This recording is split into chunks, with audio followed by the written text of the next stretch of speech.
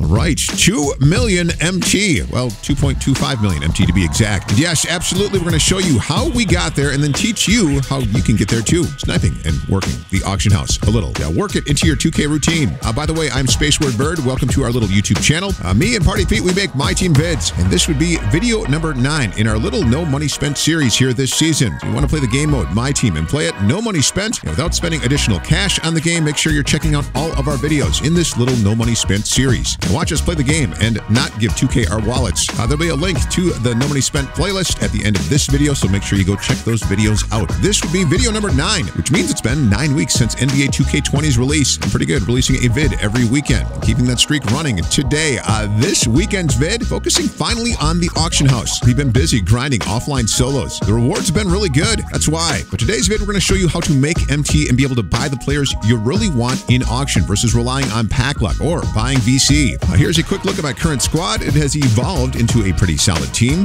Most recent pickups this past week added my 10th Diamond Token Reward card. Yeah, I picked up Diamond Larry Johnson. Picking up this card has now unlocked the pink Diamond Reward cards, and honestly, none of them look terribly exciting.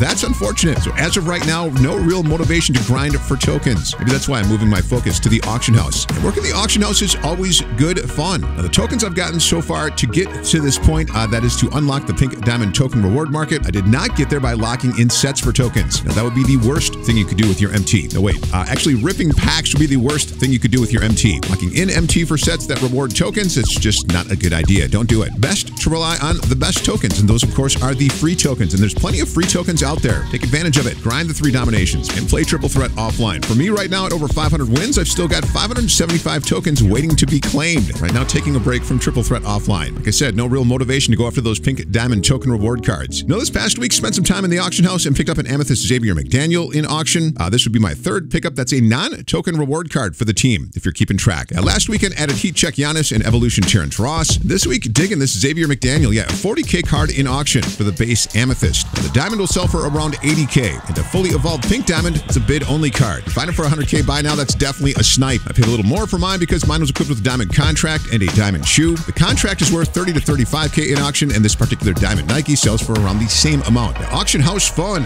First, let's share a couple of Party Pete's snipes. We posted these on Twitter, and by the way, here's where you can find us on Twitter. Make sure you give us a follow. Party Pete sniped a pink Diamond Wilt and Walton, both for 100K buy now. Now, Wilt, he flipped for 205, and Walton, he flipped for 190. Now, while these snipes are sexy, this is not how I go about making my MT. In today's vid, my method and my simple rules. Let's go over them. First rule is to never buy packs with your MT. Yeah, pack odds are terrible. You will burn through hundreds of thousands of MT and pull absolutely nothing. And ignore social media, especially content creators that do pack openings that claim packs are fire or juiced. Now, for the record, packs are never fire, and they're always the opposite of juiced. Don't buy in.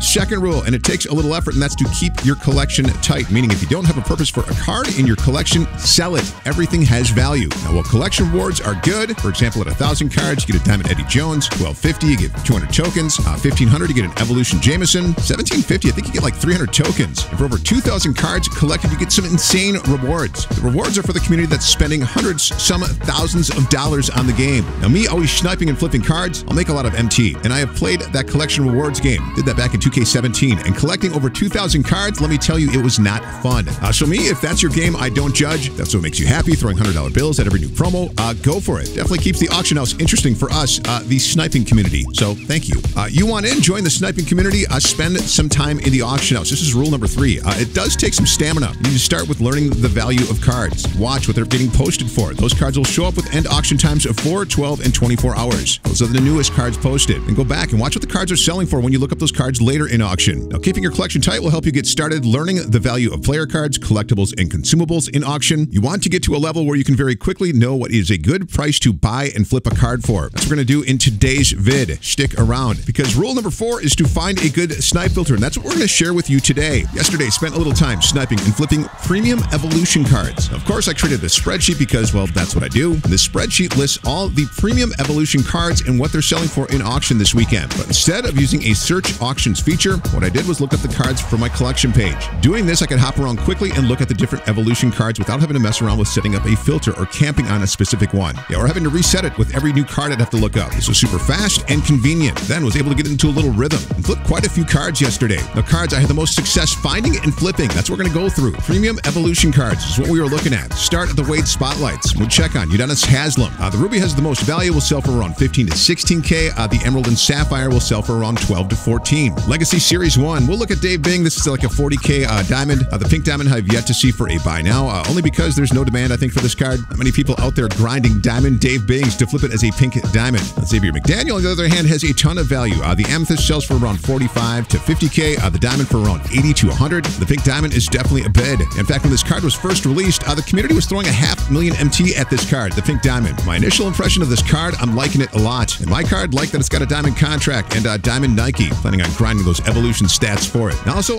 in the Legacy Series 1 set, looking at Amethyst Brian Reeves. Have yet to see an evolved diamond Big Country. Now the Amethyst, though, I have flipped for 18 to 20K. Doesn't sell as quick, but it will sell within the day.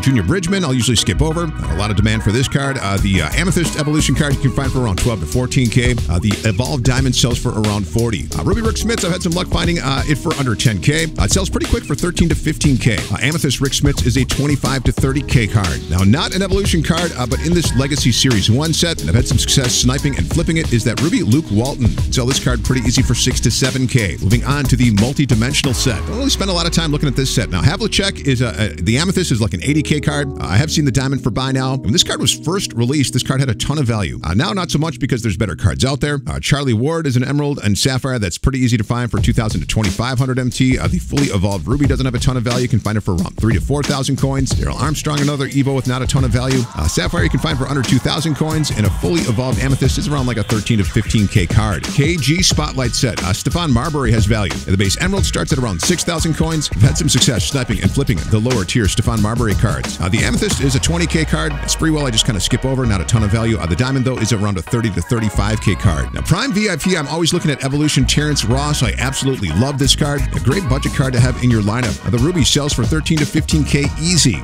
Low tier Amethyst will sell for around 30. The Diamond I'll see occasionally for 100K by now. That is not a snipe because I see a lot of the bid diamonds only sell for 100K. This Amethyst Bruce Bone is new and it's an intriguing card. This weekend I've seen some evolved diamonds go up in auction and selling for around 200K. The Amethyst right now you can find for 15 to 17K. That fully evolved diamond looks nice with Hall of Fame Quick Draw, Corner, Trapper, Tireless Defender, Off-Ball Pest, Lightning Reflexes, Clamps, and Defensive Leader. I kind of want this card, keeping an eye on it. Spotlight Clyde set, you got Paxson, Kersey, both Emerald, Sapphire, and Ruby cards. Don't have a ton of value, sell for around 5,000 coins. Their Amethyst is worth 25 to 30. There are two diamond tiers for Jerome Kersey. The 93 overall we'll see every once in a while for 100K by now. 95 overall is always a bid, but neither sell for much more than 100K. Evolution Kenny Smith, the Ruby I skip over, it's like a 4 to 5K card. And the Amethyst, another 25K card that I don't feel there's a ton of demand for. Spotlight Dirk set, I don't really look at Evolution Devin Harris. It's not a bad card, just not a lot of demand for it. Steve Nash, though, having some luck finding this card and flipping it. The Emerald will sell for 10 to 12K. Funny, though, because you can find an evolved Amethyst usually for around 20K. The Diamond, a fully evolved Steve Nash, sells for around 50 to 60K. Finley is another card I've had some decent luck sniping and flipping. The Emerald you can quickly evolve to a Sapphire for just scoring 20 with it. Get that done quick in a game of triple threat offline. The Sapphire I've sold pretty easy for 10 to 12,000 coins. New Lights Out set, Steve Kerr, the Emerald will sell for around 6,000 coins. Now the Diamond is 100K buy now. Doesn't sell quickly, but it will sell. Ruby Coutinho Mobley, an interesting card. Starts at 3,000 coins, so if I'm finding it for under 2,000 coins, I'm buying it to flip. It's all about keeping your auction house full. And then Amethyst looks interesting. You can find it for 20 to 30K in auction. There's 4 Hall of Fame badges, including Range Extender. But again, Rim running the meta. Shooting broken this year. That explains why the card is so cheap. Now, Sapphire Rafe LaFrance I flipped for a few times for 4,000 to 5,000 coins. Not giving this card a lot of attention.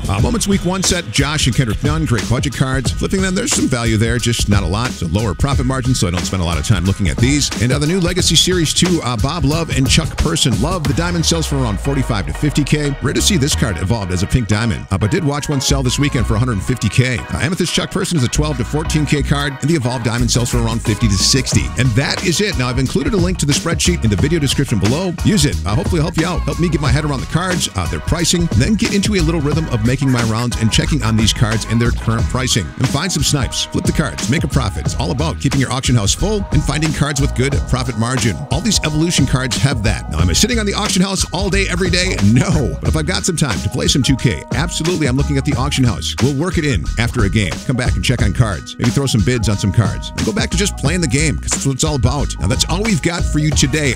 Likes. We really appreciate them. Hit that like button, please. Says yes, Space and Pete. Keep making more YouTube videos this season. Make sure notifications are on. We appreciate that when you're checking out our vid right away. And subscribe so you're ready to check out that next vid too. Still a ton of of MyTeam season left. So for Party Pete, this is Space, playing the game mode, no money spent, and working the auction house. We're out.